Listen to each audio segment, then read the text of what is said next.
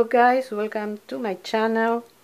Today I'm going to start a series of videos, what I call Scrapbooking 101. Sorry. And I'll try to show you how to start scrapbooking and making your layouts without having to buy any scrapbooking supplies. You can use things you have around the house. You have to open your mind, go around the house and look at things like this may work as an embellishment, this may work as a background paper, and you will realize that there are a lot of things that you have at hand that can be really useful. For example, these paper bags from the supermarket. First of all, let me tell you, my advice is start with 8 by 8 inches pages, layouts. They are easier to fill with the picture and just a few elements, and helps you to use less items and supplies, and it will make it easier for you to make your first layouts in kind of a breeze. So from that bag I got two 8 by 8 background papers. Of course, one of them has the name of the supermarket, but I'm going to use it in the back side. This one has this part glued here, but you won't notice it once the layout is finished. You can also use, let me get rid of this,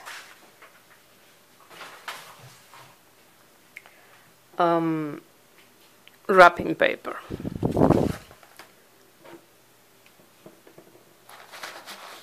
I have these papers here,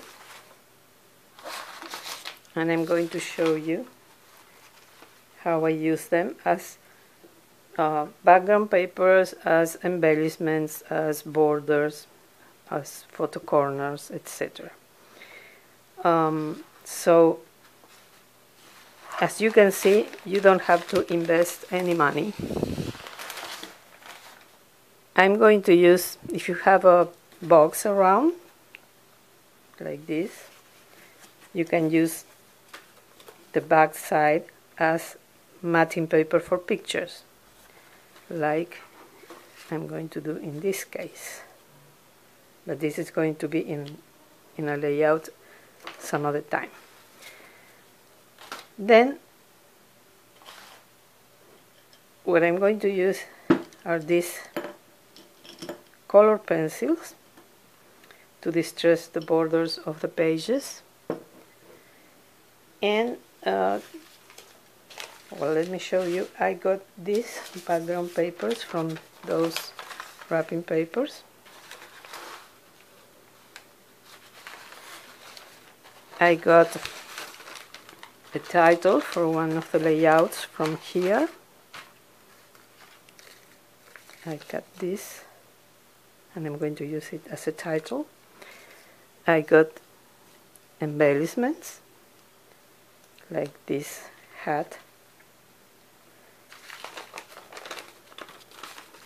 From the chevrons, I got photo corners, like the one you just saw. Sorry. This one. I got a border that I'm going to use by the picture. I got flowers that I'm going to use as embellishments from this paper, like this one and this one. From the Celebrate,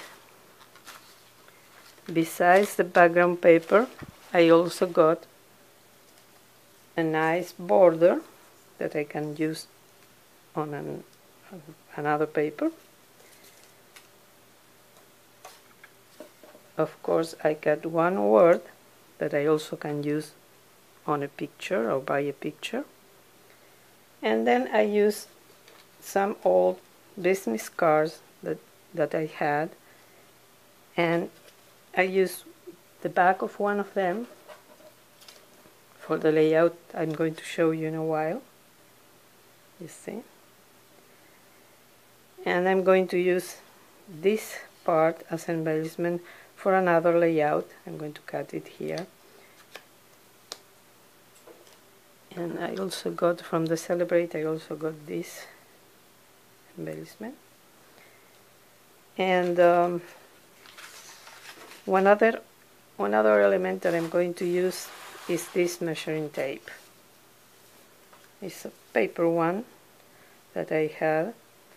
I don't remember where I got it. It's very old.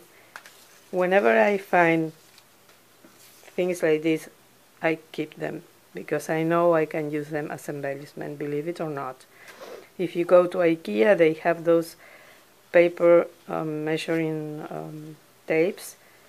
Keep them. Believe me, keep them.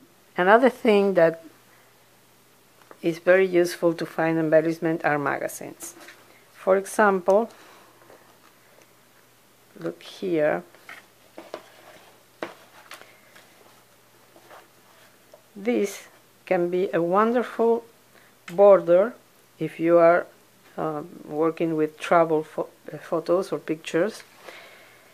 Here, if you are making an Easter layout, you can cut this here and you have another embellishment, another kind of, you can place a picture here and leave this space as a decoration. And here,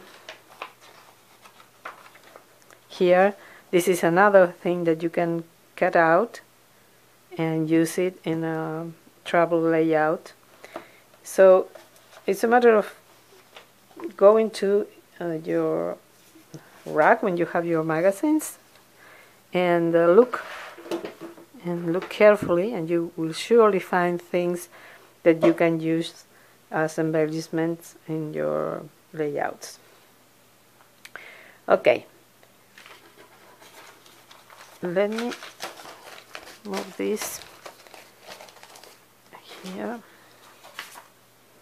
This also, I'm tightening it this area a little bit, and let's go to work on one layout that I'm going to show you today. I'm going to show you another one in a future video. I'm going to make a layout with a picture of my mom. She passed away many years ago in 1983 at the age of 60, very young. And I think she was a beautiful woman. And I love her to pieces, and I miss her to pieces a lot. So, okay, let's start. This is the picture I'm going to use.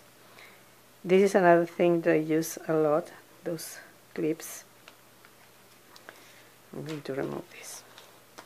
And I'm going to use this background paper and these pieces of paper that I cut out from a wrapping paper roll that I showed you before. First of all, I'm going to adhere the picture to the matting paper that I already have here, and I like to position pictures in different ways. So this is another thing.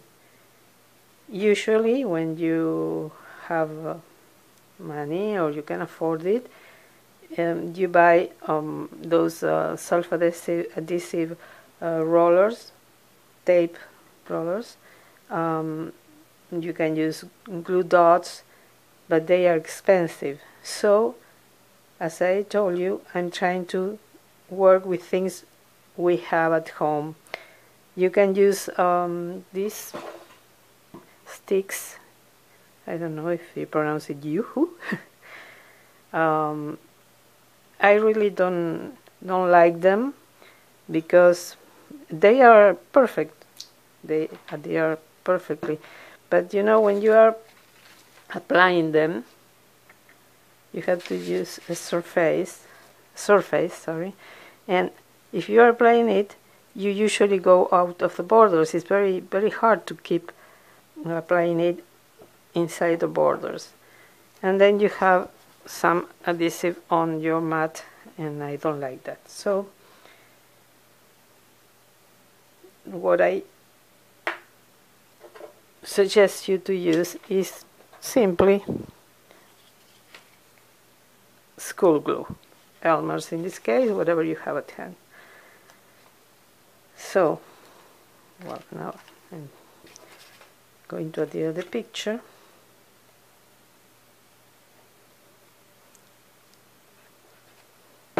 Of course, all the other products that you buy that are for scrapbooking are much better because they are especially made to preserve the pictures, the papers and everything. So obviously it's much better. But if you can't afford them, don't have the money or don't want, well, it's going to last a long time anyway. So don't worry. Okay. Now let me adhere the background paper, the matting paper to the background paper.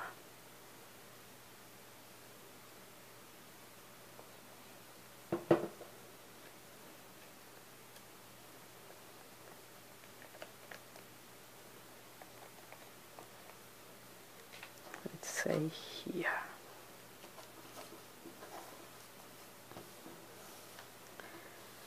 Another thing that looks really good in the layouts is distressing the borders of the paper, especially this kind of paper. If you're working with the one that I showed you before, like this one, you can distress it. The product that scrapbookers use is usually chalk ink. Well, we are working with things already have. We don't want to use any scrapbooking items or supplies. So I use this coloring paper, a coloring pencil. I already did 3 borders, and I simply distress the borders with this pencil.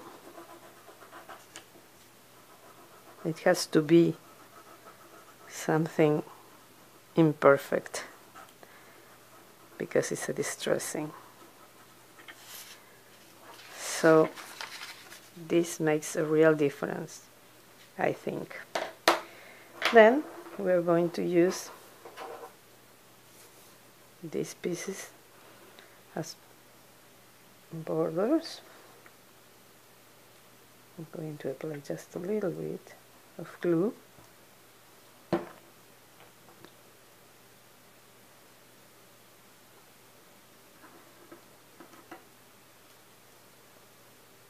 One like here.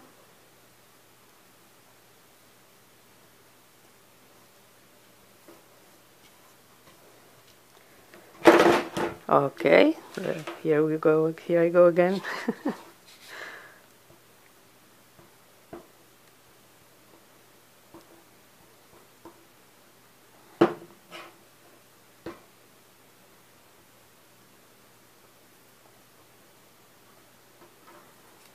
And the other one, I'm going to place it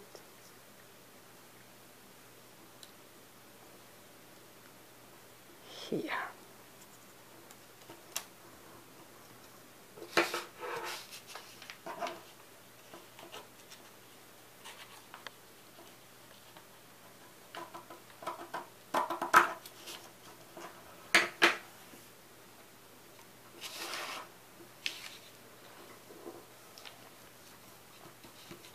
As you can see, it's taking shape. So now I had, as I told you, these business cards that I was not using. So what I did was to make a tag out of one of them. I cut these borders. I adhere some satin ribbon If you don't have it, you can use twine, you can use paper, or you can simply draw something here. Then I made these stitches all around.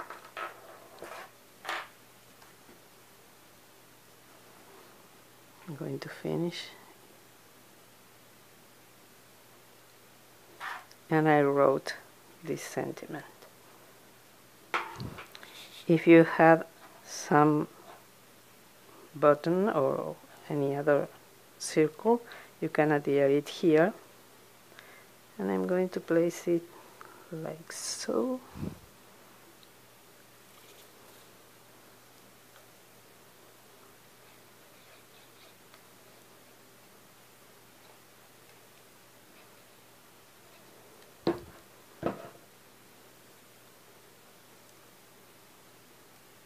I think I like how it looks here.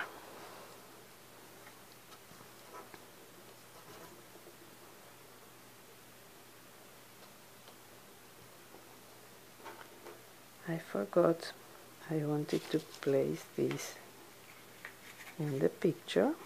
Hope it's not too late.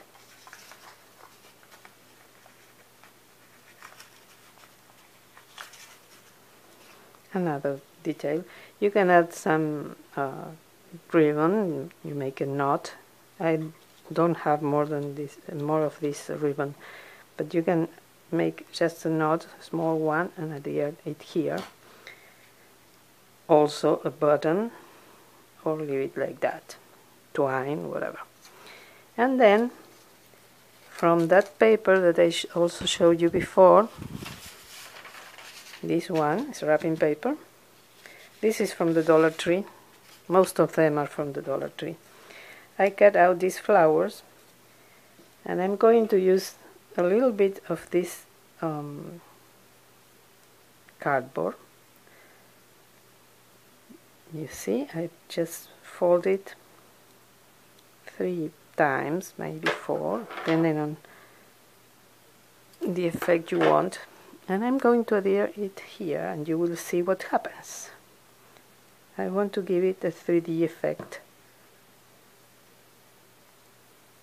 So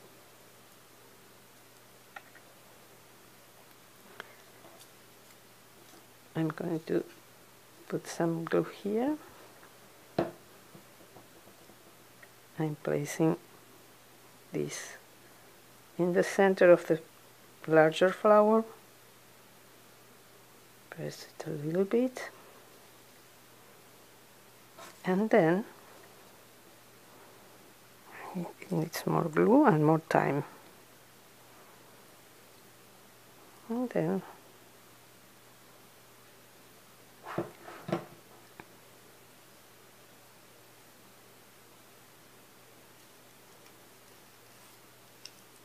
I'm placing this flower on top. Of course, I don't have enough time to let it dry, but you will. And then you have a 3D embellishment, like those you can buy at the store.